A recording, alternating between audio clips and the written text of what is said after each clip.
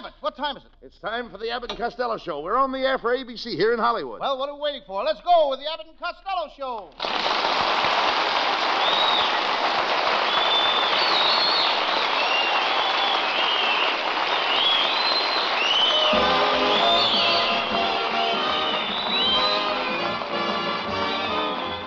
Yes, it's the Abbott and Costello Show, produced and transcribed in Hollywood for your listening and laughing pleasure with chuckles with a carload and music by Matty Malnick. So hold on to your chairs, folks, for here they are, Bud Abbott and Lou Costello.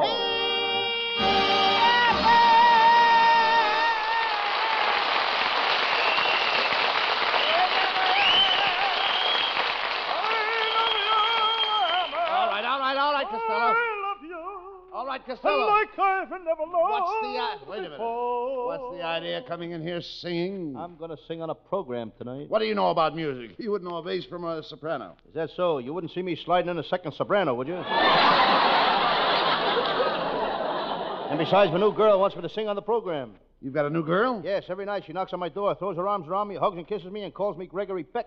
She calls you Gregory Peck? Gregory Peck. Why don't you tell her you're not Gregory Peck? Silly boy.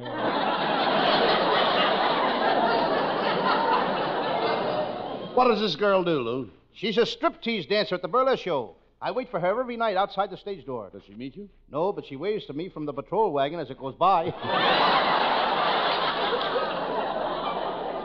Sense. I used to chase girls like you, and I never got anywhere. And one day I decided life wasn't worth living. I tried to shoot myself, and somebody stopped me.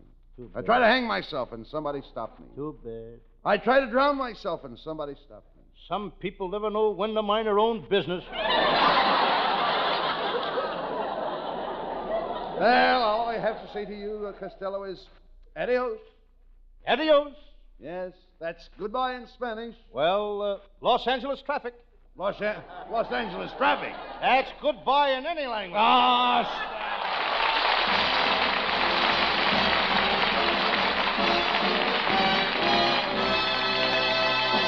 Hey, wait a minute, boys. Here's a serious-looking fella trying to get a word in edgewise. Let's see what he has to say.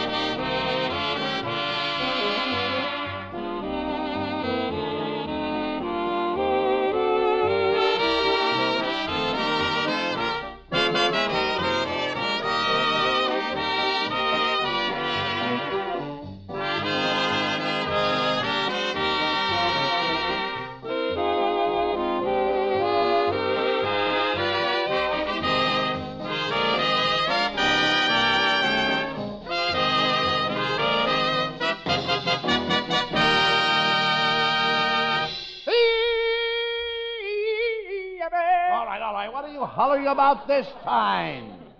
I've been chosen a man of distinction by the Boy Scouts of America. And my picture is going to be in all the magazines. What picture? There it is. It's a picture of me leaning up against my scoutmaster, drinking a glass of buttermilk. You must be pretty popular with your Boy Scout troop. Yes, sir. I'm the only Boy Scout in California that's got a hot rod. Yeah, you don't even know what a hot rod is. Oh, yes, I do. A hot rod is a jalopy that smokes Mexican cigarettes.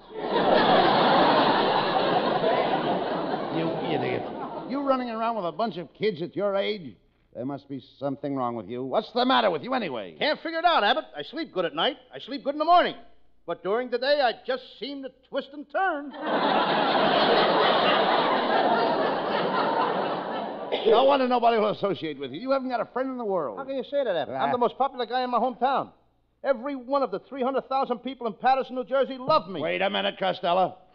300,000. Patterson only has 140,000 people. When were you there last? 2 years ago. Well, people have children, you know.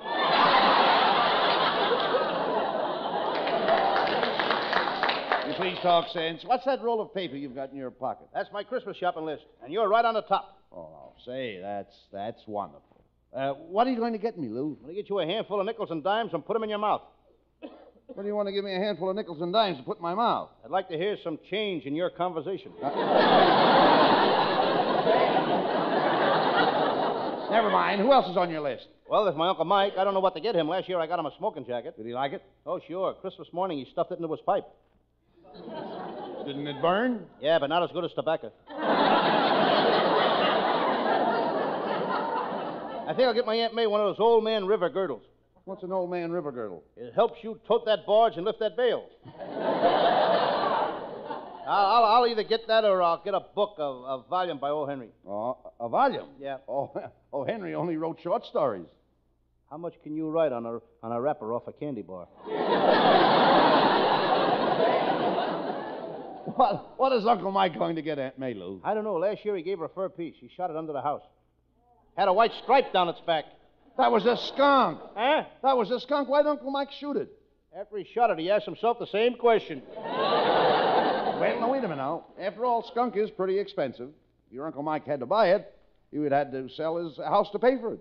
After he shot it, he had to sell the house anyway.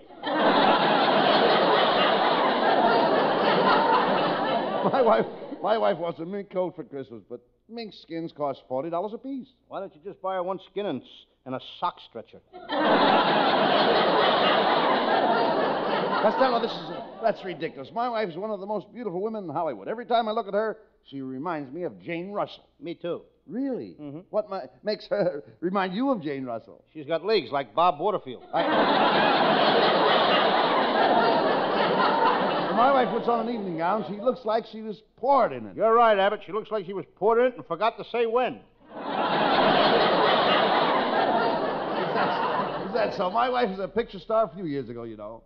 Her last picture was the Great Forest Fire. She was the siren.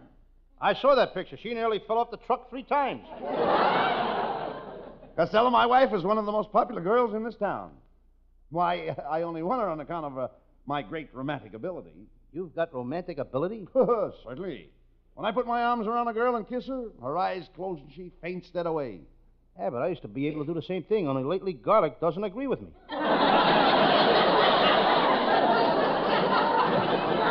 Tell me, Costello, how's your romance coming with that rich girl from Pasadena? She wasn't serious, Abbott. I found out it was nothing but puppy love on her part. When did she break the engagement? When she found out I wasn't a puppy.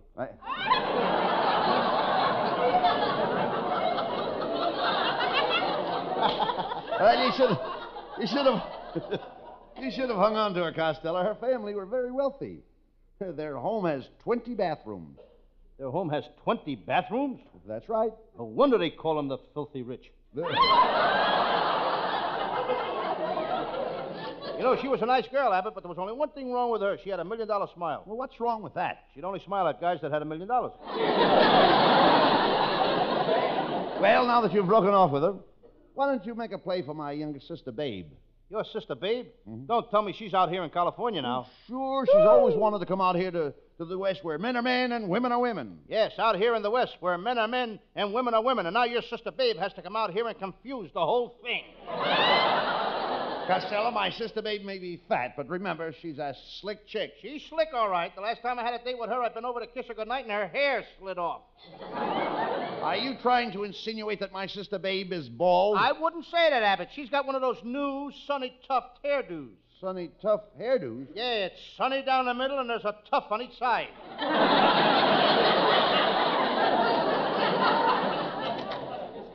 Costello. Now it's Abbott's nephew, folks. Now what do you want, Norman? Well, I'm on the committee for the Rose Bowl parade, and we want you to ride on one of those big rose-covered floats on New Year's Day. Oh, that's wonderful. Yeah, but I've got to tell you something. There's one restriction. You can't tell any of the jokes you tell on the radio while you're riding on the float. And why not? We want the people to smell the roses. That did it. I can't stand this any longer. Every week the same thing. Oh, now wait a minute, and Costello. he gets money for it. What are you going to do? Huh? What are you going to do? What am I going to do? Yeah. Norman, this studio isn't big enough for the two of us. Now, here, you take this gun and I'll take this gun. And we'll shoot at each other until one of us is dead. Okay. You want to bet a quarter I win? Bet a quarter. What for? I just thought you might want to make it exciting.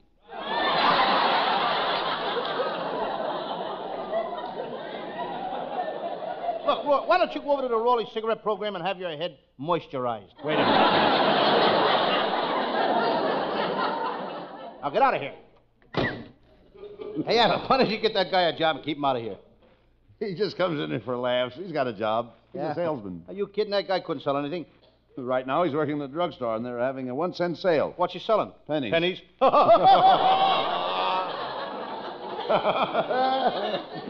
Cucamonga, 32. Pomona, 31. San Fernando, above 32. Riverside, 28. Wait a minute, Costello. What are you doing? Figured as long as I ain't getting any laughs, I just might as well read the frost warnings.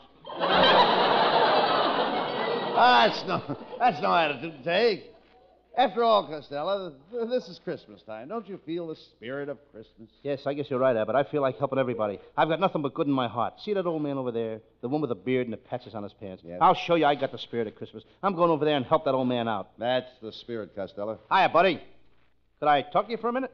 Oh, what do you want? Well, I don't want to be forward, and this being Christmas, you know, I'm Lou Costello, the actor. I thought that maybe you'd, sort of, well... Well, here's a dime. Get lost.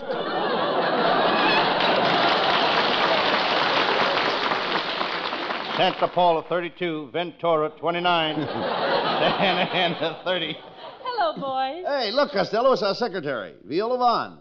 Hey. I called you last night, Viola, and you weren't home. No, I was over at Costello's house practicing love scenes with him. You were practicing love scenes with Costello? Uh-huh. He's so short he doesn't even come up to your shoulders. How can he make love to you? Well, I stand him on a box, put my arms around him tight, kick the box out from under him, and I've got him trapped. Ojai, 29. Tipton, above 32. La Hala, 31. Well, I'll leave you two. Cheerio, so long, Pip Pip and Hetty Lamar. Pip Pip and Hetty Lamar. Yeah, that's 3 pips. Hey, where are you going, Costello? I gotta go home now and take care of my brother Pat. You know, he's in that awkward age, you know. Awkward age. Yeah, he's too young to leave home alone and too old to trust with babysitters.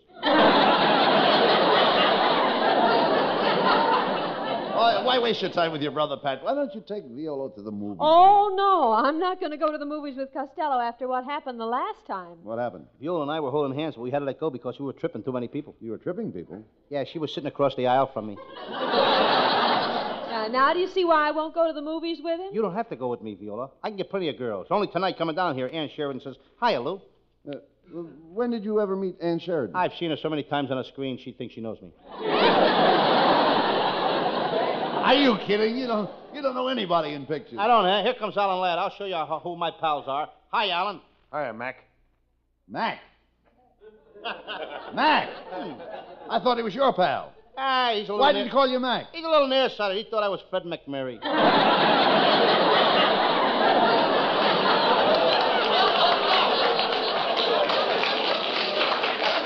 Well, so long, Costello. And remember, if you want to, you can come over to my house tonight.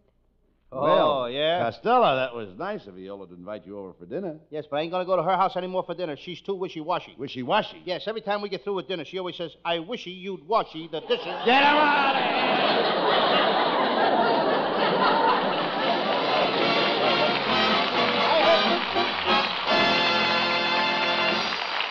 Yeah, I hate to break it up, men, but it's time to change the subject for just about 60 seconds.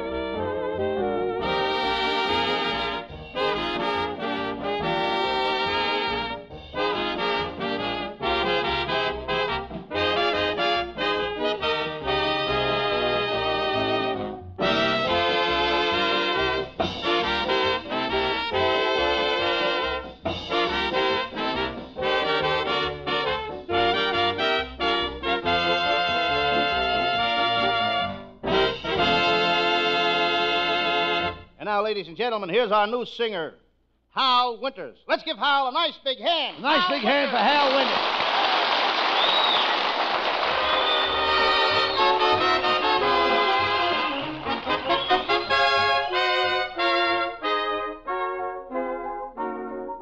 day in, day out. The same old hoodoo follows me about. The same old pounding in my heart whenever I think of you. And darling, I think of you day in and day out. Day out, day in. I needn't tell you how my day begins. When I awaken with a tingle. One possibility in view, that possibility of maybe seeing you. Come rain, come shine, I meet you and to me the day is fine. Then I speak your name and that pounding becomes the ocean's roar, 1,000 drums. Can't you see it's love? Can there be any doubt? When there it is, day in, day out. Then I speak your name, and that pounding becomes the ocean's roar, 1,000 drums. Can't you see it's love? Can there be any doubt? When there it is, day in, day out.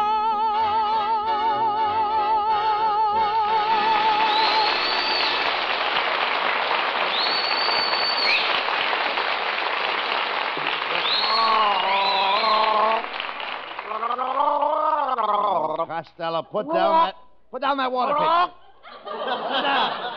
Put down that water pitcher. What are you doing? I put it down. What are you doing? Well, I'm drinking water. Doctor told me to drink water an hour before I eat, and I don't like it. Why not? I've been drinking for 20 minutes. If I take another swallow, I'll bust. What doctor did you go to? My cousin, he's a doctor. Dr. Vincent Varello. Is he a good doctor? Good. He's the greatest doctor in Cucamonga, the most skillful doctor in Cucamonga. There's no better doctor in Cucamonga. What makes you so sure? He's the only doctor in Cucamonga. I mean, why do you go all the way to Cucamonga? There's a doctor right in your block. Yeah, but he's a baby doctor. I ain't got no confidence in him. Why not? Very few babies make good doctors. Forget about it. Have you heard any more from our sponsors about how they like your Sam Shovel detective stories? Indeed, I have. Here's a letter from one of them that came this morning. I'll read it. Dear Louis Costello, since I heard you were going to continue your Sam Shovel detective series, I have decided to take the old picture off our bottles and replace it with your picture. For as long as you do your Sam Shovel series, every bottle of our product will have your picture on the label. What product do they make? Iodine. I thought so. What is your Sam Shovel detective mystery for tonight, Costello? It's one of my minor cases, Abbott. I call it the case of the babysitter who was fired because he neglected his work, or it was time for a change. Well, let's get on with the case.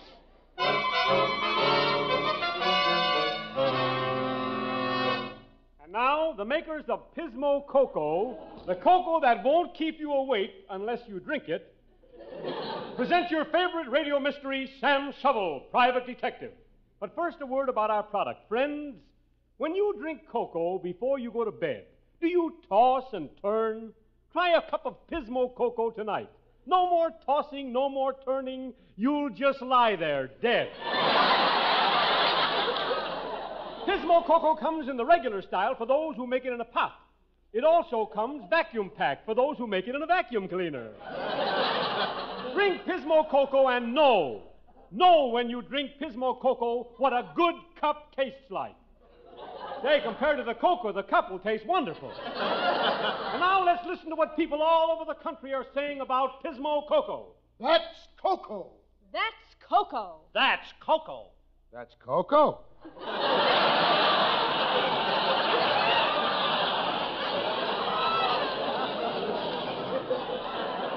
Friends, we're proud of Pismo Cocoa. Remember this, during the war, Pismo Cocoa was chosen by our armies as the cocoa they served overseas. They served it to the Japs. And now Pismo Cocoa brings you the further adventures of Sam Shovel, Private Detective.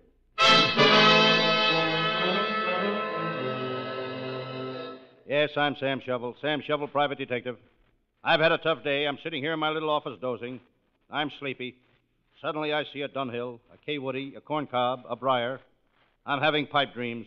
The telephone company was here this morning and put in a phone. I look at my new phone number, Elephant 6688. Must be on a trunk line.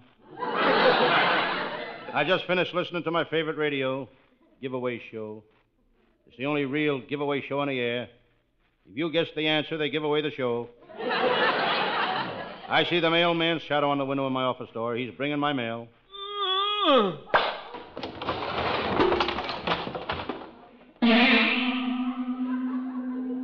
He delivers the mail the hard way. The hard way. He crawls through the mail slot and drags the mail in after him. I notice my new map has arrived in the mail. It's got the boundaries of all the states marked on it. I study the map. There's the Ohio state line. There's the Indiana line. There's... Yo! That must be the Mason-Dixon line. I love the South. I'll never forget how I trailed Shotgun Jake through the South. He thought he was a smart guy, but I fixed his wagon. I grabbed him in Atlanta and fixed his wagon. In Chattanooga, I fixed his wagon. In Birmingham, I fixed his wagon. I made a lot of money on that case. He gave me $5 every time I fixed his wagon. Here's a letter from a crook in Switzerland. He's imprisoned at the Yodel Yodel. That's Swiss for Sing Sing. I decided to read the rest of my mail. Here's a letter I don't understand. Dear Sam Shovel, we're sick of you butting into our business. If the Varela gang don't kill you, we'll kill you. Signed, the Merry Gang. P.S. If you're already dead, please disregard this note. That sounds like a threatening letter. I better make sure I'm armed. I opened the drawer of my desk to check on my gun. It's a Colt. Here's a postcard from my bookmaker. He wants me to send him $1 for a football pool. I don't think I'll do it. It's a waste of time building a pool for a football. It's about time for my pal, Lieutenant Abbott of the Homicide Squad, to show up. Abbott is a fine cop. Abbott, the chief wants to put him on the headquarters squad. No wonder. Abbott is the only cop in the force that's got a head the size of a quarter. I've hung out with Lieutenant Abbott so much we've become known as sidekicks. It's not because we're so friendly. It's just that every time we meet, we kick each other in the side. Suddenly, I hear footsteps outside my door. Hello, Sam Shovel. Glad you shut up, Lieutenant Abbott. How about paying me the $5 you owe me? When April showers, they come my way. Every time I ask for money, he gives me a song and dance. Where have you been, Lieutenant Abbott? I just arrested a guy for changing a tire. You can't arrest a man for changing a tire. From my car to his. Car? Lieutenant Abbott also changed that joke from my punchline to his punchline. Sam, this office is filthy. Why don't you get some cleaning equipment and clean up the dirt? I've got plenty of cleaning equipment. I got vacuum cleaners, mops, brooms, and scrubbing brushes. Why don't you use them? Can't find them. They're under the dirt. You're a disgrace to the detective business. What an office. It's ankle deep in dirt. Why don't you open a window? The only window in the place is in my kitchenette. Well, open it. What, and let the sun come in and kill my mushroom beds? As I said this, I heard a creepy sound in the hall outside. I turned and looked. Lieutenant Abbott and I said, quick, somebody's coming. Hide behind that marble slab. Sam. Sam, you were right. There's someone at the door. The door slowly opened.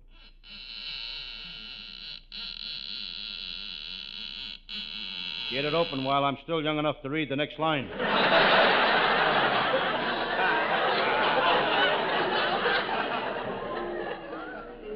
Standing in the doorway was the most gorgeous girl I've ever seen. She spoke. Oh, Monsieur Sam Chauvel, I have heard that you are a great detective, no? That I am. I looked at this lovely creature. She was wearing a low-cut evening gown. Sam Chauvel, will you help me out? Lady, don't you think you're out far enough already? Sam Chauvel, who is your so charming friend? This is Lieutenant Abbott of the Homicide Squad. Ah, the famous brave Lieutenant Abbott. Lieutenant, I am in great danger. You can help me, n'est-ce pas? Mais oui, mademoiselle. Oh, chérie, que vous êtes le plus bel homme du monde. Oh, I don't think I could do that. Oh, mais je crois que vous êtes un méchant garçon. I couldn't do that. Oh, mais vous n'avez pas besoin d'être si insolente avec moi. I couldn't do that. What's she saying, Abbott? Maybe I could.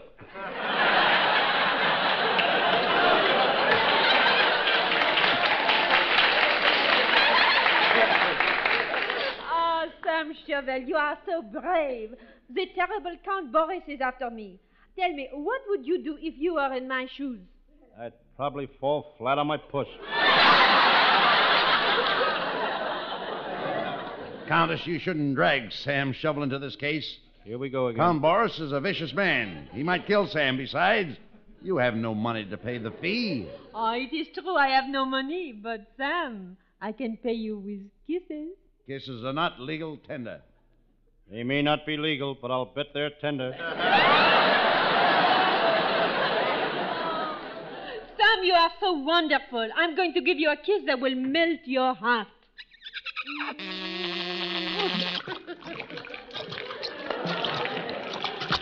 Sam, say something. Does anybody want to buy 10 cents worth of liquid hot? Oh, Sam, it is Count Boris. He's looking for me. He is always seeking me. For 5 years I've been hiding from him. Quick, Sam, where can I hide? Here, hide under the desk. Where is she? Where is she? I know she's here. I've been looking for her for 5 years. Aha! There you are under the desk, huh? Come out, Countess Borden. I have found you, and you know what that means. What are you going to do to her, Count Boris? Nothing. Only now it's my turn to hide. She's got to find me. Get him out of here, will you?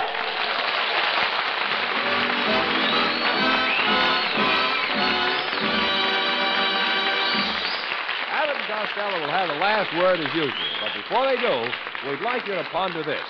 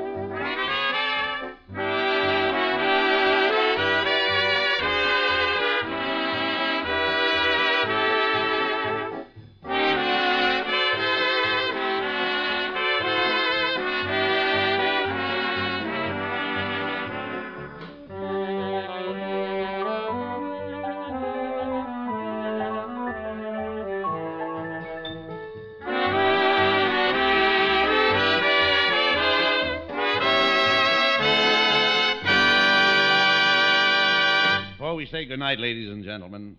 I would like to say that the part of Sam Shovel in tonight's show was played by Luke Costello. And I, Bud Abbott, do not necessarily agree with anything he says. Thank you, Abbott. And I want to say that the part of Lieutenant Abbott of the Homicide Squad is played by Bud Abbott. And if there is any resemblance between Abbott and any living person, there would be better off dead. Thank you. And now let's give a bow to our orchestra leader, Matty Malnick, and to our singer, Hal Winters. And I'd like to give credit to our writing staff, which is headed by Lee Foreman with Paul Conlon, Pat Costello, Martin Ragaway, and Leonard Stern. And let's not forget our capable producer, Charles Vander. And let's not forget to say good night. Good night, folks. Good night to everybody in Patterson. Good night.